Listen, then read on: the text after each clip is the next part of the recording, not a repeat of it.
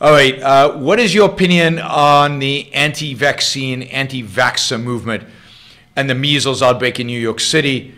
Are the mandatory vaccines justified? I mean, this is a complex issue.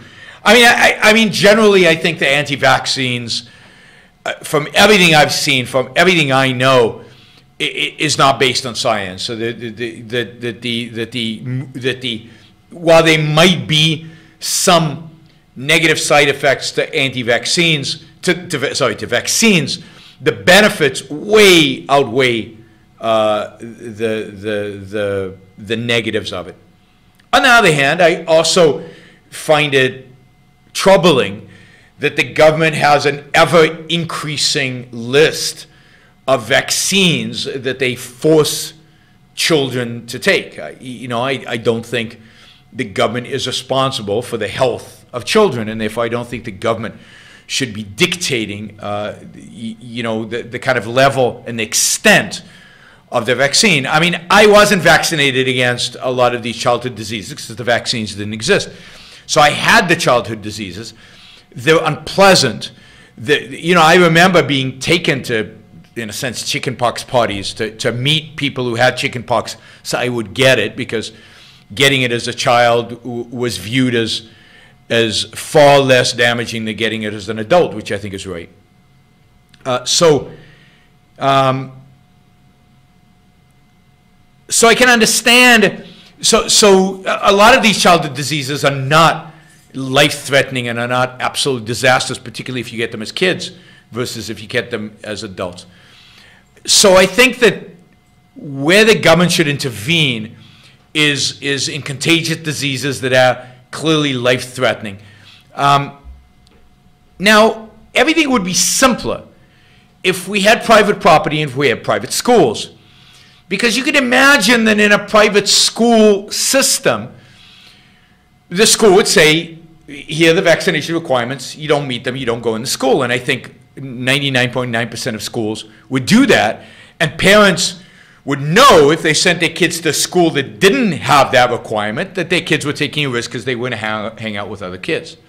Now, what about playgrounds? Well, I don't see any reason why playgrounds couldn't have the same basic deal. Playgrounds would be private after all, and you could have a sign outside of the playground that said, this playground is for vaccinated kids only. And I think that would be rational and the right thing to do. I mean, the real danger with not vaccinating your kids is that your own kid gets sick. And then the second danger is that some kids who cannot be vaccinated because they are sick or because they have some constraining factor that doesn't allow them to be vaccinated, get exposed to, or immigrants who might not have been vaccinated in their home countries get exposed to it. But again, I think a lot of that is taken care of through the schools. I think the schools are the primary place in which these kind of viruses get transmitted from one to the other. And I think the solution there is to privatize the schools. Short of privatizing the schools, I think the government gets to decide what the government decides, because they are the equivalent of the owners of the schools. They get to decide what the curriculum is, and they do get to decide what the curriculum is. They certainly have the ability to decide what to do in terms of vaccination policies with these schools. So I think it should be done in the schools. I think it should be clear that unvaccinated kids should not be playing in a playground, and if an unvaccinated kid is in the playground, they should be liable for a lawsuit if my kid gets infected. Some vaccines don't work 100% on some children. So there should be mechanisms in place to, on the one hand, leave people free not to vaccinate the kids, and on the other hand, have them pay the consequences, pay the price of not vaccinating the kids. For example, not being able to get into school, and things like that, right? Not being able to play in the playground. It's one of those things that should be common In a world like that, you'd expect it to be common to ask, before play date, to ask the parent of the kids what the kid vaccinated.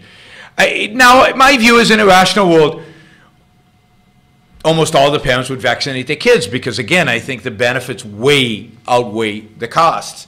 If you look at all the scientific research I've seen, that, yeah, I'm not saying vaccines 100% safe. I'm not saying that they don't have potential downsides.